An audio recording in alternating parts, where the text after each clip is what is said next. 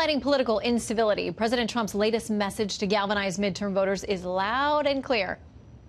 The choice could not be more clear. Democrats produce mobs. Republicans produce jobs.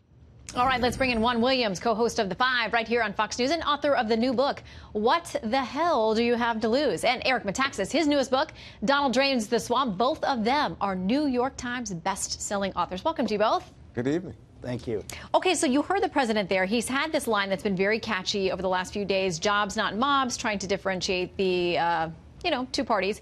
But he also had this problem. Townhall.com talks about something he said in Montana. He said Trump's video followed a remark he made at a rally in Montana Thursday night where he said Democrats produce mobs, Republicans produce jobs. But he also drew criticism for joking about Representative Greg Gianforte body slamming a reporter. Quote, any guy that can do a body slam, he is my type. The crowd loved it. But Eric, is he stepping on his own jobs, not mobs message? No, he's not. Actually, it's so funny to me because in a way, the jobs, not mobs message ties into this. Your average American may not say it on TV, but they see what's going on. The mobs that we've seen, the lack of respect, the lack of civility that the left has resorted to is horrifying. It's as un-American as anything can be. And people see that. Your average American, as I say, they may not think of themselves as a conservative or pro-Trump, but they think, my goodness, if you've run out of arguments, you resort to this kind of thing, which means you have no arguments. So it's very, very bad for the Democrats. But I really think that they've disgraced themselves. And so when Trump cracks a joke like that, similarly, your average American sees it as a joke and enjoys it. I really think that we've never seen the Beltway elites as out of touch with middle America, never in our history. And it's just a dramatic divide. It's clearer than it's ever been. Well, the crowd in Montana liked it. But, Juan, the president is focusing on folks like Eric Holder, Hillary Clinton, Maxine Waters, these mobs that are showing up against cabinet officials and Republican senators and saying this has gotten out of hand. And he's using it to campaign against them. Well, he's attacking Democrats, he's attacking reporters, and I think it's kind of unfortunate, given your previous segment.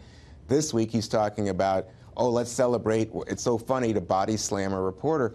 To me, again, there are people who might say President Trump is no snowflake. He's no politically correct guy. He makes fun of these people. What's the big deal?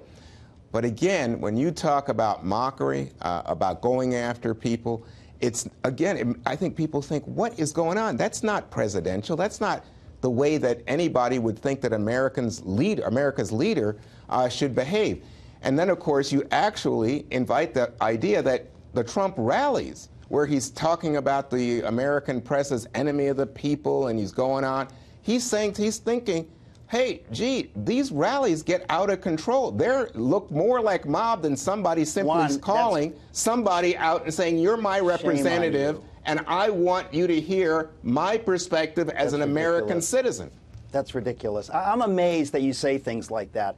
I've watched you for years. I respect you. You're falling into this trap of trying to pull any political thread you can. The idea that these rallies that anything bad is going on, that's sheer nonsense. It's sheer nonsense. Well, you can raise your eyebrows. It's nonsense. The only time people see violence is with Antifa and is with left-wing crazies. You should be calling them out. Eric, so let's stop. Remember that at Trump rallies during the campaign, you had fights breaking out, people attacked, and the president saying, go ahead, I'll pay your bills. And just last week, we had... That happened one time. That's not a talking point. That's reality. That happened one time, Sean, and Antifa has been destroying property. But, I mean, this is ridiculous. Charlottesville one time? Was that a real mob? Okay, but wait a minute. We're not saying that the president was encouraging anything that happened in Charlottesville. I'm not saying it, but I'm saying that when you talk about mobs, where was the mob? That was a mob that were people who were Trump supporters. You're going back to Charlottesville? I want to go to Proud Boys in New York last week. How about that? That's all you have? You know what? You've got to be kidding. You've got to be kidding. You're too smart. You know what is going on. I have seen violent left-wing mobs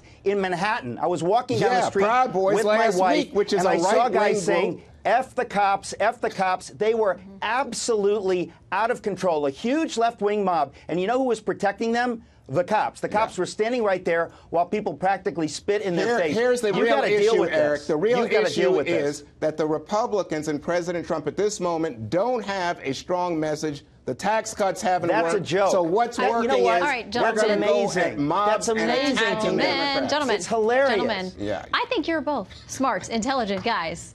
And I don't believe think you're we're saying going that. to solve any of this tonight. But we thank you for a spirited debate. In the meantime, Eric and Juan are best-selling authors and feisty debaters. Thank you both very much. You're